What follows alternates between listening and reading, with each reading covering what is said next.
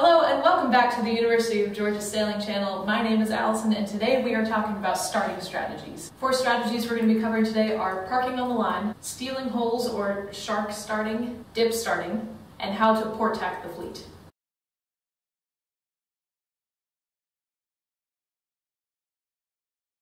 So the act of parking is holding your boat's position steady on a starting line. You'll often see boats line up in this fashion with their boats pointing off toward the port side of the course, so that when they're ready to go, they're pulling in their sails and crossing the starting line on a starboard tack. Something you want to take into consideration with this strategy is having a hole to leeward of you. So in this situation right here, this boat would be in the best position to start because they have open space between them and the next boat that allows them to bear off and gain speed and then cross the starting line. These boats over here have boats directly to leeward of them, so the boat below them is preventing them from heading down and getting speed to go up. So as the boats are getting ready to go, this boat right here that's in the best starting position is going to take this kind of a path. They're going to come down a little ways, kind of in the last 5 to 10 seconds of the starting sequence. So they're going to come down here and gain speed, and then they're going to shoot up, and they're going to wind up being kind of right on top of the boat that's a little ways off to leeward of them. But this space in between this boat and that boat is what's most important, is that you have that runway to get your speed before you cross the starting line.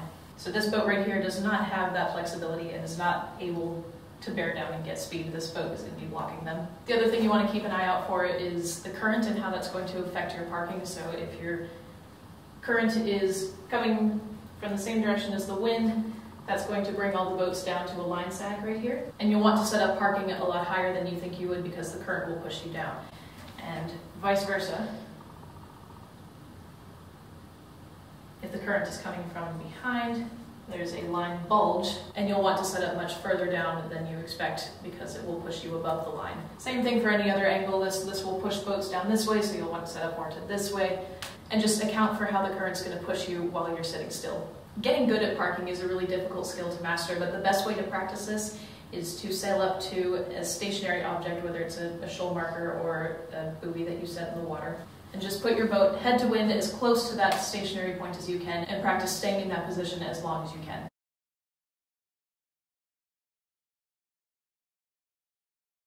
This next strategy works really well when you have a lot of people in the fleet who are parking on the line and really clogging things up. I've coined the term shark start because essentially what you're going to do is you're going to stalk the fleet from below and then steal a hole at the last second. So I'll show you how to do that. It's very rare that you're going to have a bunch of people who are excellent at parking. So things are going to be shifting and moving around all the time, and people are going to be getting closer or farther away, and the holes are going to be coming and going left and right. So what you can do is hang out kind of in this area over here, and then as it nears go, you have to time this pretty well. So this is where you're waiting, and then you can bear off and come down here, come below everyone, sail behind them, and then they're all getting ready to cross the starting line, but then you see a hole that opens up, and you take this person's advantage of a leeward runway right there, and you can steal that hole and shoot up at full speed, because this is your bearing down right here that allows you to get speed and shoot up in that hole. The thing you want to watch out for with this is that there has to be enough wind. It has to be kind of the higher end of medium wind or heavy wind, because all of these boats that are parked on the line right here are making a wall that's preventing the wind from getting to you. So if there isn't enough wind to get through all of these boats that are parked in front of you, then you're just going to get stuck back here and you'll get a second, third row start. And what I mean by that is one boat length off the line is the first row, and then you have the second row and the third row, and it goes on forever, but the first row is what we aim for.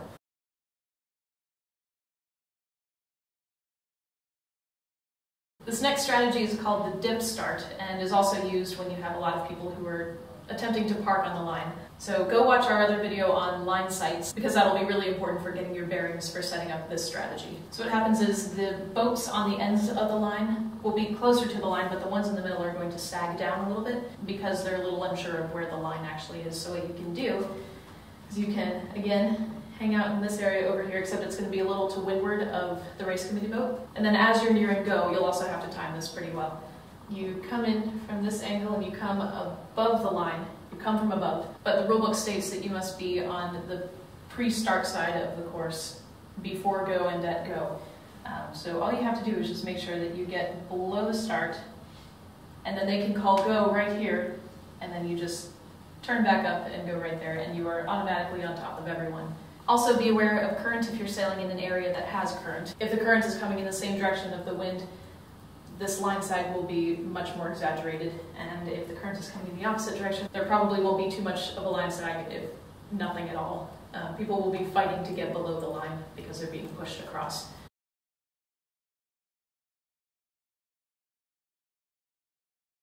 This last starting strategy is a checklist and a process that I've developed over my years of sailing. So you know from our other video on basic right-of-way rules that starboard has right-of-way over port and port must yield to starboard. So that's why boats will start on the starboard tack.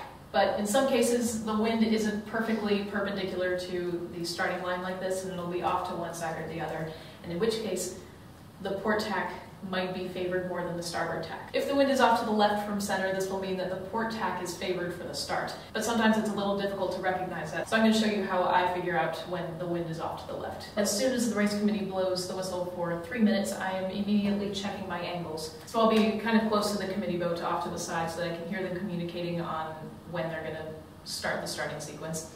And then as soon as they do, I peel off down here and I round the race committee boat as if it were a leeward mark, but from the other direction. And I go off on a close haul tack and see how close I can get to the wind. And I'm looking around me and I'm observing this angle right here. So the direction, if I were to draw a straight line off from where I'm sailing and then measure that angle to the line, that's kind of what I'm taking a mental picture of. And then I'll come off down here and do the same thing, and I'll round the pin like it's a leeward mark and go off in that direction. Close hauled as high as I can go, and then look at that straight line and check out this angle right here. And if both angles are relatively even, then I know that the wind is pretty centered and I don't have to adjust anything, and I should probably start on starboard tack because I'm going to get eaten alive if I start on port.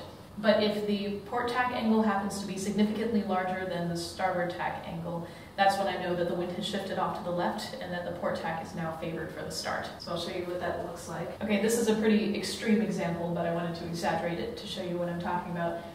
If this is the highest that the starboard tack boat can point, it's going to be pretty easy to get away with a port tack start right here. And what will usually happen is if you're this boat right here and everyone else is starting on starboard like this, they'll see you and go, oh, that was a better idea, and then they'll immediately tack over onto port, and then you're on top of them, and all is well in the world. But just checking your angles and recognizing which tack is favored doesn't always work out. Next thing you have to do is observe the trends of the fleet that you're competing in. So in order for your port tack start to go successfully, you'll need a bit of a runway to operate with. So what you want to be looking for in the trends is if people are just packed on the starting line and are all parking and clogging it up, then you're not going to be able to successfully port tack the fleet because all these boats will be in your way. But if everyone seems to be starting on the starboard side of the line, and if they're starting at the boat, then you have a pretty good shot if your angles are favorable to do a port tack start because you have time to get in front of them. Having the extra runway right here is also good if you happen to have misjudged your angles and you thought you could get in front of this boat, but you can't, and now you need to tack off. Now you have time to do that safely and you didn't mess up your start too poorly. In order to start noticing these trends, you'll have to collect a little bit of data, so you'll have to wait about 3 races into the regatta to see what people's tendencies are. A lot of people have been trained to start on starboard tack at the boat, and so there's a good chance that this will happen.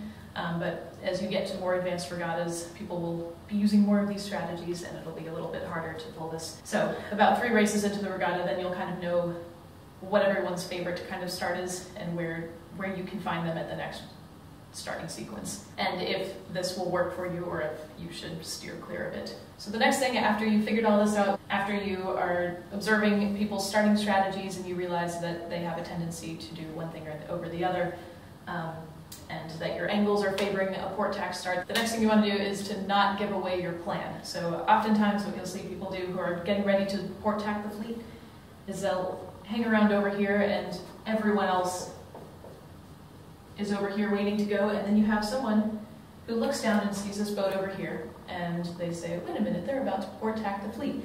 So then they come down and they park right here, which just kills your plan because you can't have anyone right there if you're going to do this successfully. So what you want to do is hang out with your friends over here, and then when they all start advancing toward the line and getting ready to set up here, that's when you can come over here, and you really don't have to hang out here long at all, because you just need to get that tight rounding on the pin to get the highest angle that you can and the longest runway possible.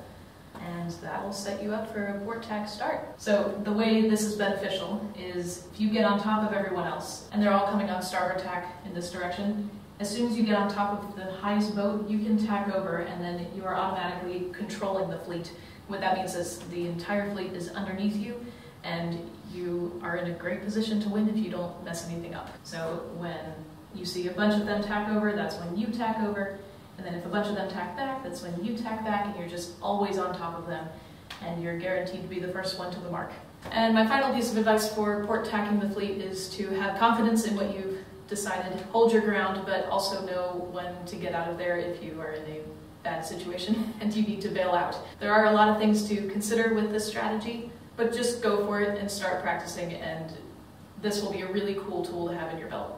Thank you so much for watching. Please let me know in the comments down below if you have any questions that I can answer for you. Please give us a like if you liked it, or subscribe if you'd like to subscribe. You can do that with this button right here, and check out our other videos over here. And we'll see you next time. Thank you.